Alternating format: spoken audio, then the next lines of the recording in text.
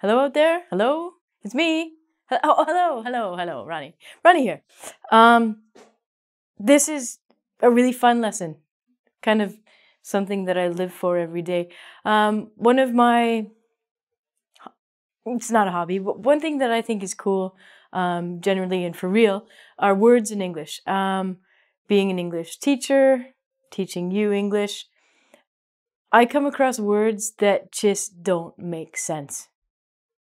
If you think of them in a different language, maybe your language, and then you translate it into English, it just does not make sense. So I've got only 10 of these for you today, and I could go on with 1,000, but we are limited in our video time. So today, 10 words, 10 things in English that just don't make sense. First one.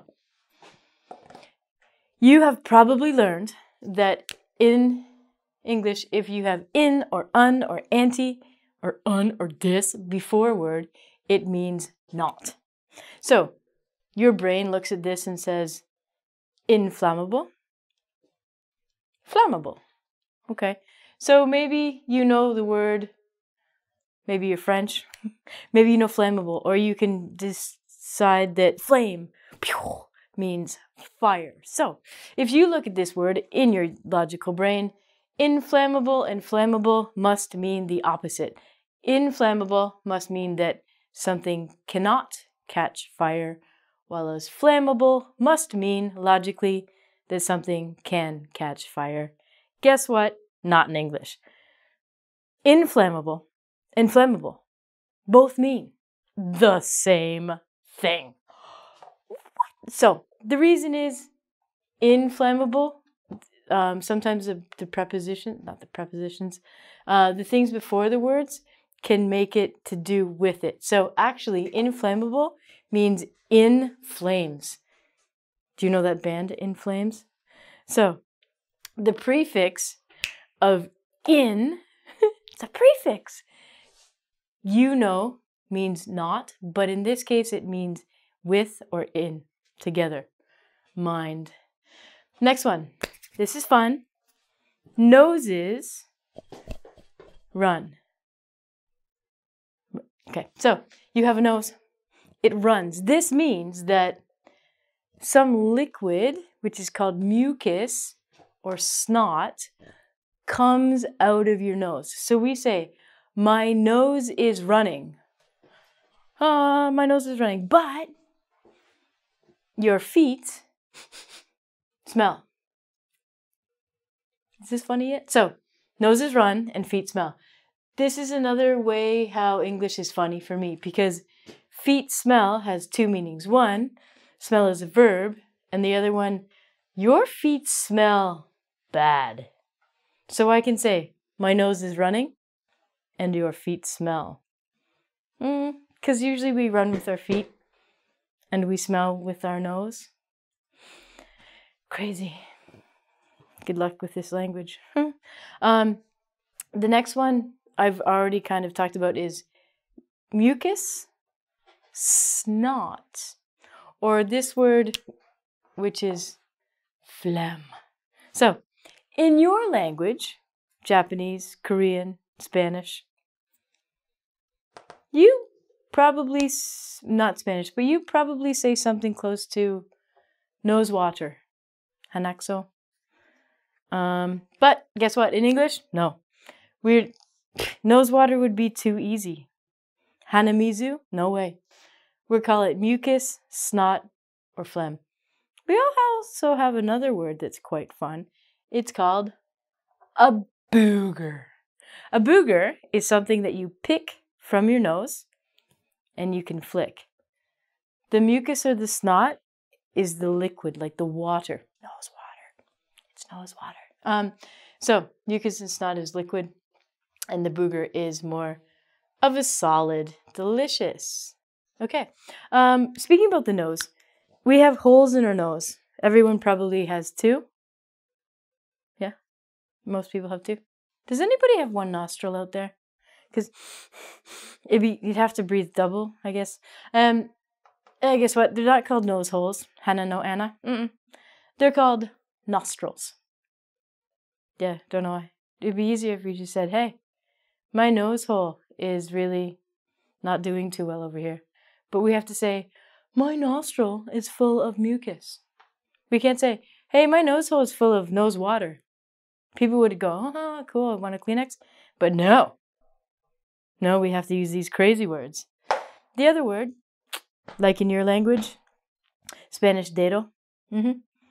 You guys probably have something to do with your foot and a finger. Lots of languages, you guys will probably say foot fingers, but not in English. We have to say toes. Foot fingers, it's really funny for me because I've grown up my whole life knowing them as toes, but foot fingers just makes more sense.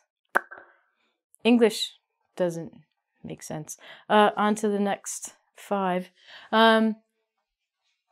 If you have a car and you want to leave the car somewhere near your house, this place is called a driveway.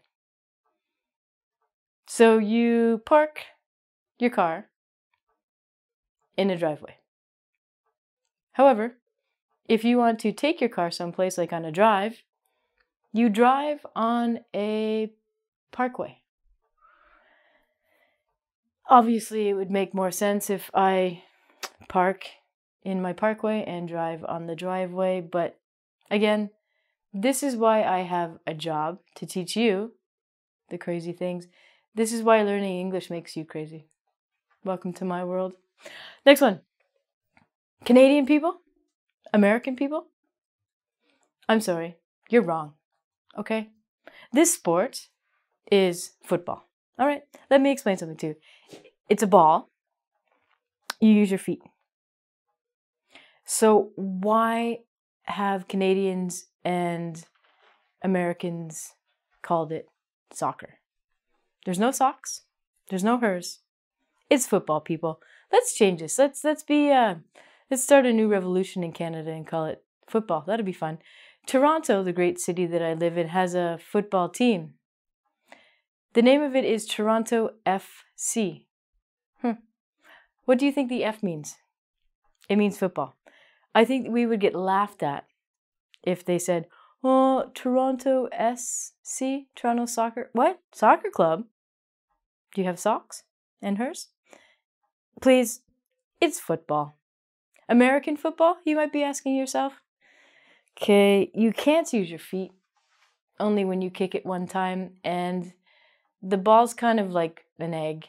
So, sorry, not having it. Bye-bye, soccer. You're gone forever.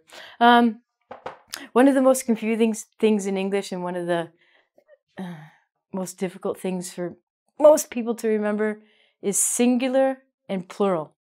Yeah, of words. So, one of them in your mouth is called a tooth. Okay? And the plural, or more than one, are called teeth.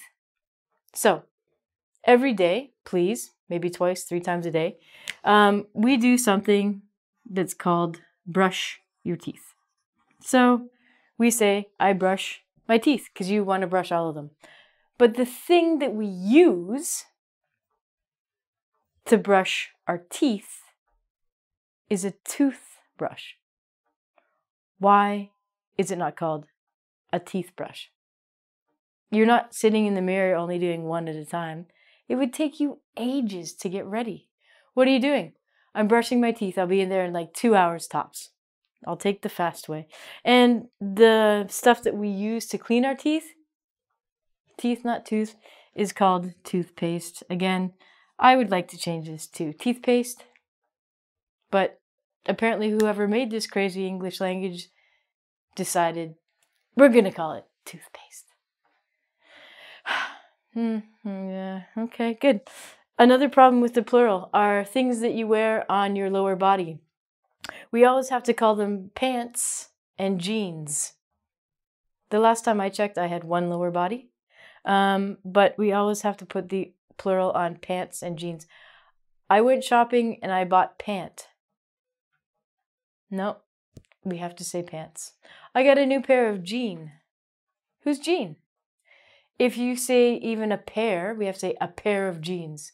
So this makes me think now that I have 4 of these things because you have a pair of... So we say a pair of pants and a pair of jeans. I think I'm going to quit this English thing. Can I learn your language? Will you teach me? The last one is kind of cute, kind of funny. We have these things called shipments or cargo. Shipments or cargo are ways to deliver things that you want. So, for example, if you order something off of the internet, off of internet website, Amazon, or something like that, and you want it delivered to your house, they will tell you your shipment will arrive, never, in 2 weeks. Now, the interesting thing about this is the way that they actually ship the thing is with a car or a truck. But if it's actually on a ship, it's called cargo. So the cargo gets on a ship or an airplane, but a shipment is sent by a car or a truck. Logically, Ronnie thinks that cargo should be by a car and shipment should be made by a ship. This is why Ronnie was not allowed to invent the English language, because then you would have nothing to study. So, if you want to study more, check out engvid.com. Subscribe to my YouTube channel. You can learn lots of fun things, and you might just go crazy doing it, or not. Until then, I'll see you soon.